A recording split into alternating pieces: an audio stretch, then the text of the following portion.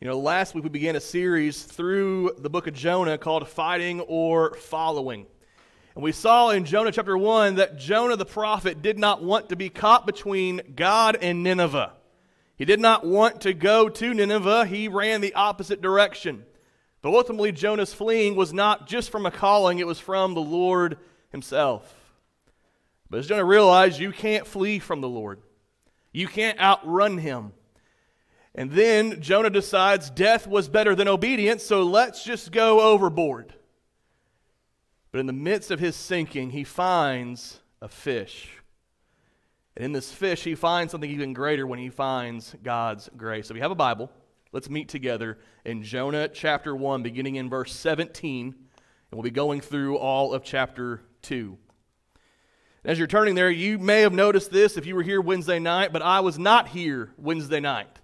Wednesday, Renee, myself, and Jonathan all went to Little Rock to see my parents, but also because I had to go to Nashville for a retreat or a conference, whatever you want to call it, and I decided that since I had to be there on Thursday at 1 o'clock, I was not going to wake up at 2 a.m. to drive there. So we went to Little Rock Wednesday, stayed there, and I woke up early, about 5:30. All right. About 5 or 5:30. This is a true story. I don't know why the Lord's telling me to stop telling it.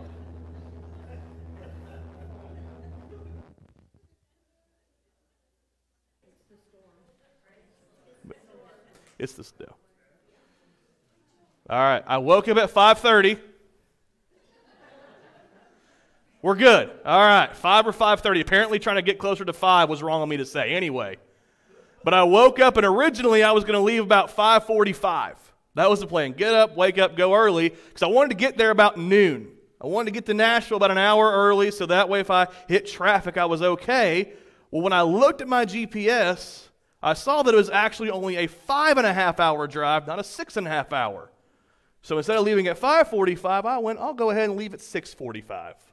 Be all good. Well, I got in my car, put on Google Maps, and started heading that way. And as I was getting out of Little Rock, I noticed Google Maps do something weird.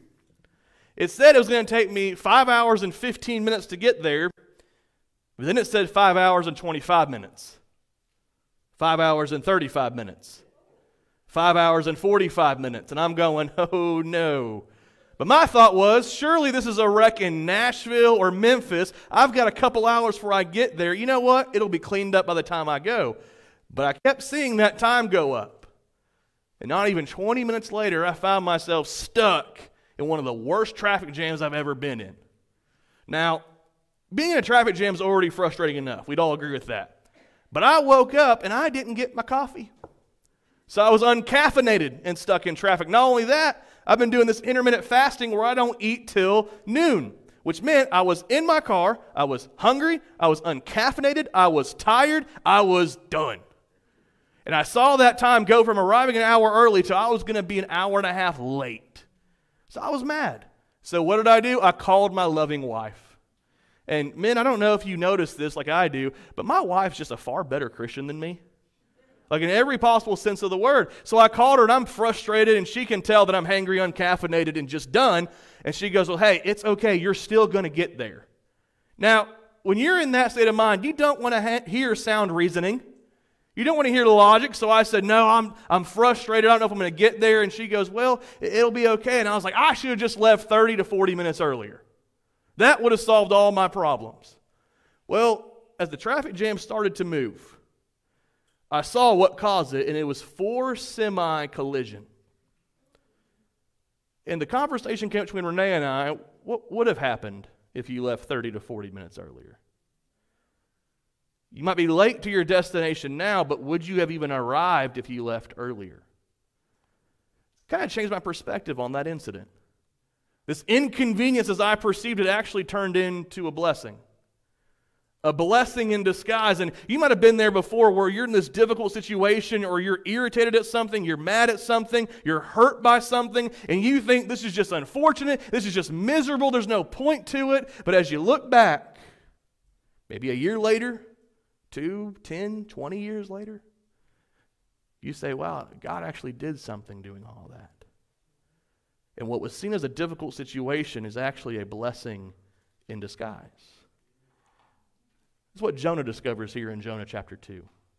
Jonah thought that death was better than obedience. So he has himself thrown into the sea. But you know what Jonah realizes, as we'll see in this chapter? As he started to sink deeper and deeper, he really didn't want to die. And what he found was a fish. And we look at this fish and go, man, God was punishing Jonah. But Jonah wouldn't say that fish was a punishment. He would say it was in that fish that he found God's grace. And it begins in verse 17 of chapter 1 by saying, "And the Lord appointed a great fish to swallow up Jonah.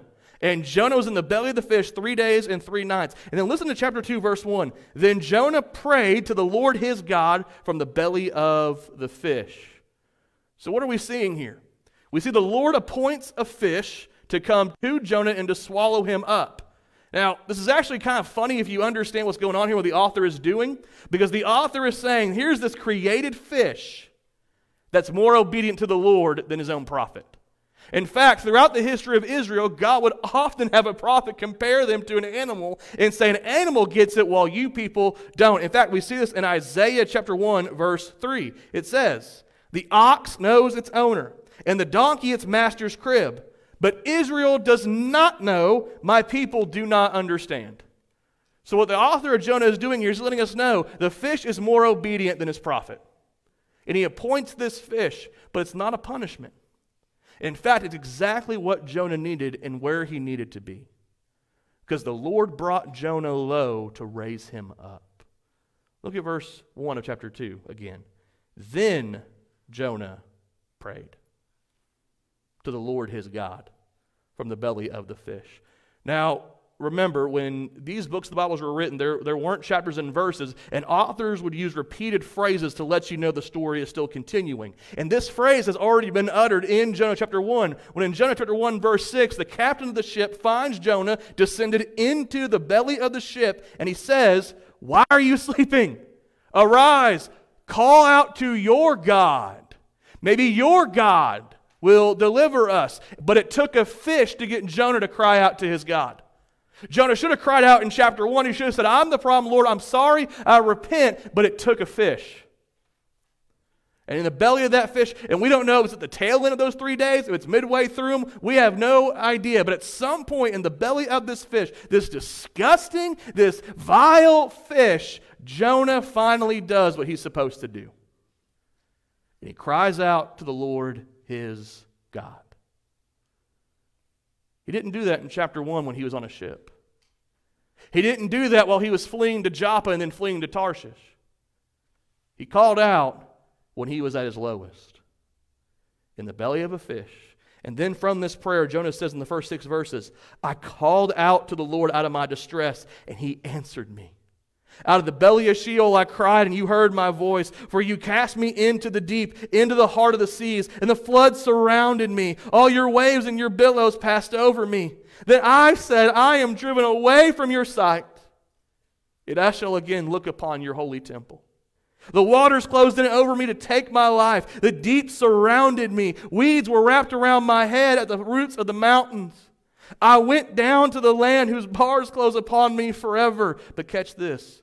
Yet you brought up my life from the pit, O Lord my God. Jonah didn't see the fish as a punishment. He saw the fish as a means of deliverance. But we got to ask a question here. You ever wondered why a fish? Like, show of hands, anyone here ever wondered why did he send a fish? Am I the only one who's ever wondered that? Y'all are just better Christians than me and you know exactly why the Lord sent a fish? All right, that's fine. But I've always wondered why a fish. Why didn't the Lord just send a giant bird to swoop Jonah up and to lead him to Nineveh?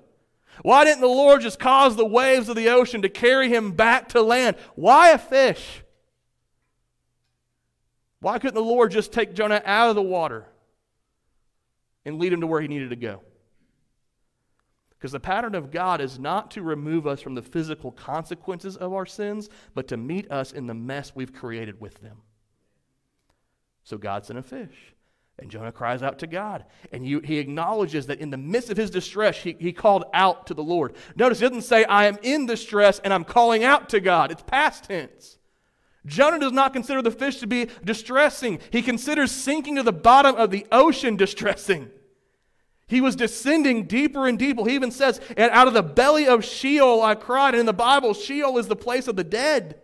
So Jonah was descending deeper and deeper. Death was better than obedience until it wasn't. Until Jonah realized, I'm actually going to die. And in his distress, he cried out to the Lord.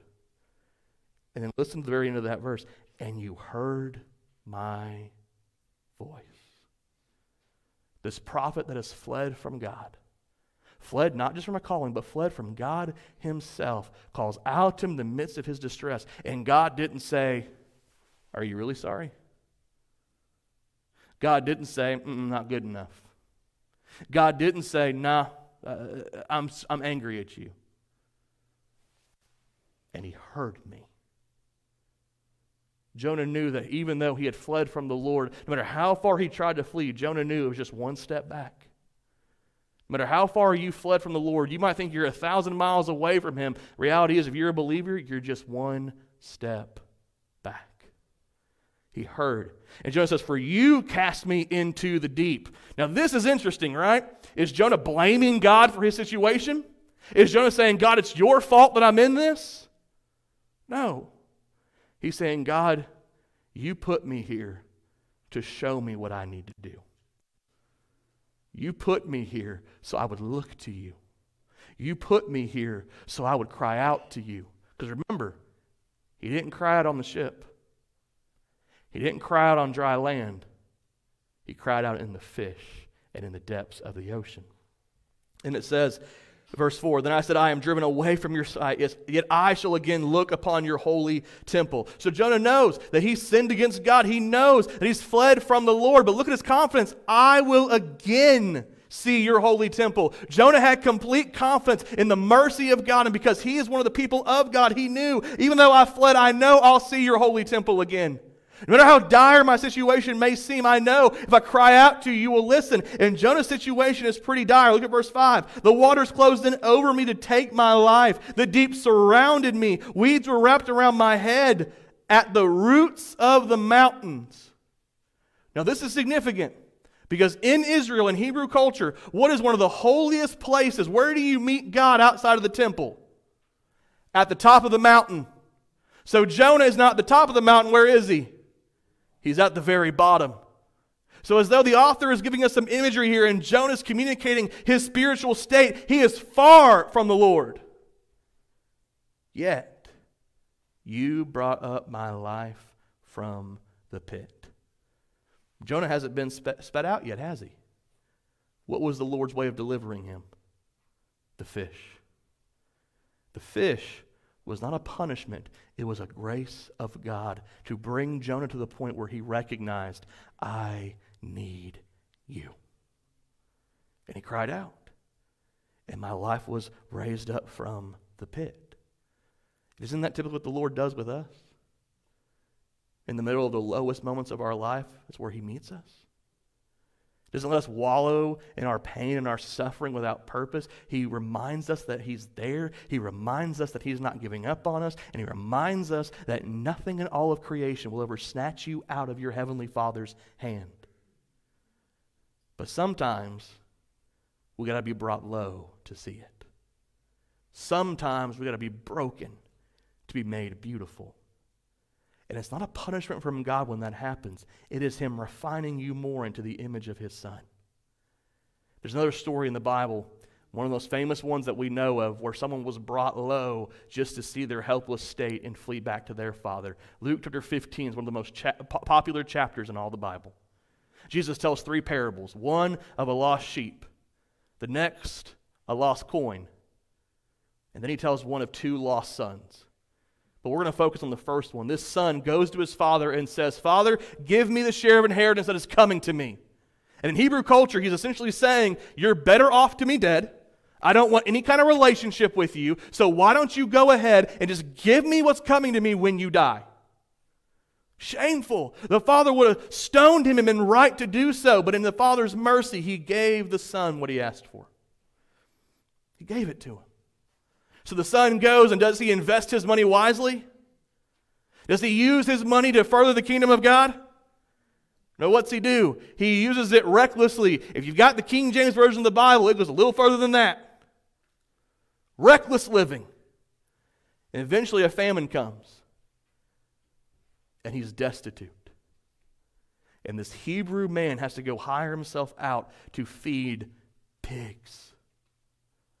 You can't go much lower than that. But what happens when he's at this lowest point? Does he keep trying to figure things out himself? Does he keep trying to get the scraps for the pigs and say, this is fine, this is a good way of life? He says, even the hired servants in my Father's house eat better than this.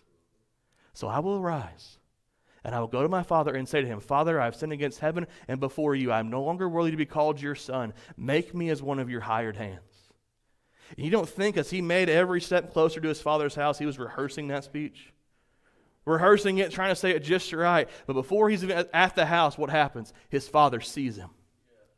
And his father doesn't wait for him to get to the house. He gathers up his robes and he runs to him and he falls on his neck and he kisses him and he says, bring the robe, bring the ring. The son can't even get out his prepared speech. Why? Because the father wanted him. He came back and the father said, I've been waiting for you and I've been pursuing you since you left.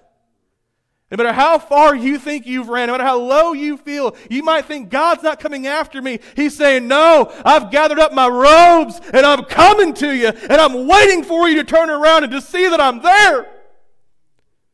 That's the love God has for His people. When we're brought low, it's not a punishment. It is the love of God reminding us that He's right there. Yet you raised my life from the pit. Jonah, at his lowest point, recognized his need for the Lord. He might have been brought low, but he's been raised. The Lord saved him. In the lowest moment of your life before Christ, when you were made aware of your sin, did God leave you there? He raised you up with Christ, and He gave you new life. But how did that start once the Spirit convicted you? It started with a little word that many of us don't like. It started with repentance. Because the Lord brought Jonah life when he repented. Look at verses 7 through 10. When my life was fading away, I remembered the Lord, and my prayer came to you into your holy temple. Those who pay regard for vain idols forsake their hope of steadfast love. But I, with the voice of thanksgiving, will sacrifice to you. What I have vowed, I will pay. Salvation belongs to the Lord. And the Lord spoke to the fish, and it vomited Jonah out upon the dry land. Remember what I said about authors using repeated phrases to make a point? Again, we see that here. So Jonah, in the midst of his prayer, verse 8 is a little strange. He says, those who pay regard to vain idols forsake their hope of steadfast love. It's almost like he might be targeting the pagan sailors because he doesn't know that after they threw him overboard, what did they do? They made vows and they sacrificed. And now that Jonah is ready to follow the Lord, what is he going to do? I will offer sacrifice to you. What I have vowed, I will pay. So what are we seeing Jonah do? We're finally seeing the prophet be as holy as the pagans. We're finally seeing the prophet get it. He's saying, Lord, it's not about me. It's not about what I want. And when he makes this phrase, salvation belongs to the Lord, that is a statement of repentance. Do you know why? Because what was Jonah's problem? What are we going to see in chapter 4? Jonah didn't want God to show mercy to the Ninevites. So what's he acknowledging here? I don't control who the Lord saves. I don't control who the Lord shows mercy to. Salvation belongs to the Lord. Jonah acknowledges where he's wrong. He turns from it. That's what repentance is. We think repentance is this hard, difficult thing that God gave us as a punishment to make our lives hard. But no, repentance, if we can make it as simple as possible, is a change of mind that results in a change of heart and leads to a change of direction. Jonah was convinced in his mind that he did not think the Ninevites deserved mercy, so he fled. His heart was hard toward the Ninevites, and where was his destination? Down. He kept descending. He kept going deeper and deeper into the ocean. But when he realized the Lord controls who he shows his mercy to, the Lord shows mercy to whom he wills, his heart is changed. His mind changed. His heart's changed. And where's his direction going? Out of the ocean on a dry land. Repentance, if we can make it as simple as possible, is changing your mind to lead to a change of heart that results in a change of direction. Think about when you repented of your sin and believed in the finished work of Christ. What did you have to do first? Acknowledge that the sin you thought was okay prior to Christ was actually sinful. We could call that a change of mind. And then what happened? The Holy Spirit changes your heart to see the beauty of the gospel and to see a Savior who came for you. And your direction changed, didn't it? You were no longer going to a very real place called hell. You were going to a very real place called heaven. And repentance is a gift from God for us to acknowledge that we are out of step, out of line with His will, and we are crying out for mercy and grace, knowing that He gives it freely to those who are in Christ. Repentance is not a punishment from God. It is a grace from Him to show you there's so much more that you're missing out on. There's so much more that can be had.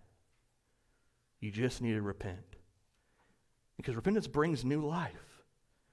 It brings newness into a relationship. Remember, for me, I don't know if it was like this for you guys, but when Renee and I got married, we went through what's called the honeymoon phase. Y'all know what I'm talking about? That phase where like nobody does anything wrong. Oh, everything they do is so perfect. Oh, everything's so great. We're going to release a 4-week podcast about how we figured out in our first 2 weeks of marriage how we got it right.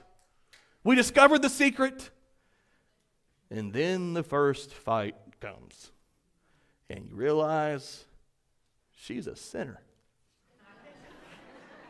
And you know what she realizes? He's a worse sinner. And so that was pretty shocking when I found that out. Hey, she has not reached perfection yet. I always tell her, you be perfect wasn't for all that sin. She never says that back to me because I got a lot more to work on. But when we had that first fight, it was hard. And then we started fighting a lot more after the honeymoon phase was over. And when we were fighting, it was always about who's right. You know what I mean? Like, I wanted to be one of those guys, like the first guy in human history who would fight with his wife and they would say, you were right. That was my goal. Never happened. Lost that goal. But that was how we argue. It was always about being right. And I'm not saying this to say like we're perfect or that we're going to do a podcast about how to make marriage better, make your marriage better because we discovered the secret. But the Lord did convict us both of something. And it happened along the same week. We realized that by wanting to be right, we were never right. And that we didn't need to argue our case to each other when we thought that we did something wrong or they thought we did something wrong and we didn't. We just needed to say, hey, I'm sorry. I didn't recognize it was that way. You know what happened after that? Our marriage got real. And it got good. It was way better than the honeymoon phase. It's better than the honeymoon phase today. But it's by recognizing it's not about being right. It's about being willing to say, I'm sorry. And when that happens, new life is breathed into relationships. New life is breathed into the believer. And we say to God, I'm sorry. I don't want to do this anymore. And I want to be more like Christ. New life comes through repentance. Because repentance, remember, isn't a punishment. The fish was not a punishment. What is it? A blessing. And so today, what do we need to do as we look at Jonah's story? We need to commit ourselves to repentance. We need to change our lives by committing to a lifestyle of repentance. Notice, lifestyle. Why is a lifestyle necessary? Because if y'all don't know, we have this thing called spiritual amnesia from time to time. If you say, no, we don't, I'm fine, I can prove to you that you're not. You ever walked into a room and forgot why you're there? You ever called somebody and forgot who you were calling or why you were calling them as the phone was ringing?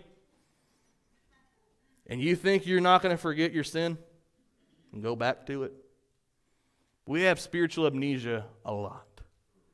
And when that happens, we have to be very quick to repent. One pastor said it best: repentance is a posture we take at the moment of our salvation and we maintain for the rest of our lives.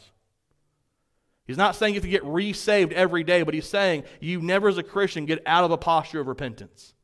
But I feel like so often we think repentance is only something we do when there's a really bad sin. Like repentance is one of those words, we see it in the Bible and we often think, well, David repented, but look at what happened with Bathsheba and Uriah. He had to repent.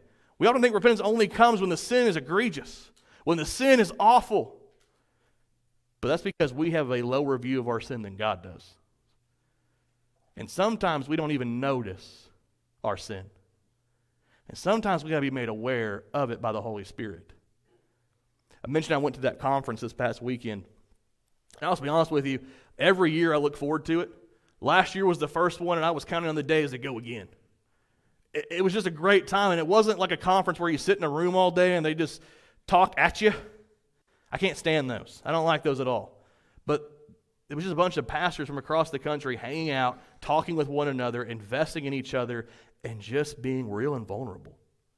And not only that, it was a time just to get along with the Lord, to ask for fresh vision, to ask for a renewal in your heart. It's fantastic. And last year when I went, it was revolutionary to my life. It changed the way I viewed the Holy Spirit, and it changed the way I call intimacy with God. So this year I thought, it's going to be about the same. We got to the last day, and the last day is the best part of this retreat because it's a worship session, and it's just something holy about it. Instead, I had to repent of a sin I didn't even realize was in my life. I didn't even realize what it was doing in my life. I didn't even realize that it was a sin. And the Holy Spirit's like, hey, big boy, you got to quit doing this. I wasn't even aware of what it was. And that happens to a lot of us. We wonder why we're not growing like we should. We wonder why we're not making progress like we should. And we don't bother to sit down and ask the Holy Spirit, what am I doing in my life that's grieving you that I'm not aware of? When's the last time you asked God to show you sin in your life that you might not be aware of? And I'm going to warn you, when you do this, He is going to answer. Like, don't expect to pray this and God doesn't say anything. Oh, He's going to show you. The question is, will you repent when He does? Because repentance, remember, isn't a punishment. It is a gift to draw closer to the Lord. It is a gift for us to be made more into the image of Christ and to love Him more and love Him deeply. But it's got to begin with, Lord, show me. Show me. Might mean He brings you low, but He'll always bring you new life. Lord, show me. And so today, here's what I want you to do. Here in a few moments, we're entering a time of invitation. And what I want you to do as a believer, you might know right now what sin is in your life that you need to repent of. I'm going to ask you to repent of it. To sit where you are, to kneel where you are, or to treat these steps like an altar and come before them as a posture of reverence to the Lord and give it to Him. But I would ask every believer in this room, before you stand to worship, I would ask you to ask one simple question of the Holy Spirit. Show me what I'm doing and make me aware of my hidden sin. Please, show me. And then when He does, you know what you get to do? Repent. And it's not behavioral modification. It's not trying to be a better person. It's about being transformed in your mind, in your heart. Because repentance is hard, yes, but it's not a punishment. It's a gift from God. So would you ask the Holy Spirit today to show you where you need to repent and then do it? And if you're not a believer, good news is you can get it on this by repenting and placing your faith in Christ. You will be saved. And you might think you've done too much, but just like the Father in Luke 15, He's already gathered up His robes and He's already running. Would you pray with me this morning?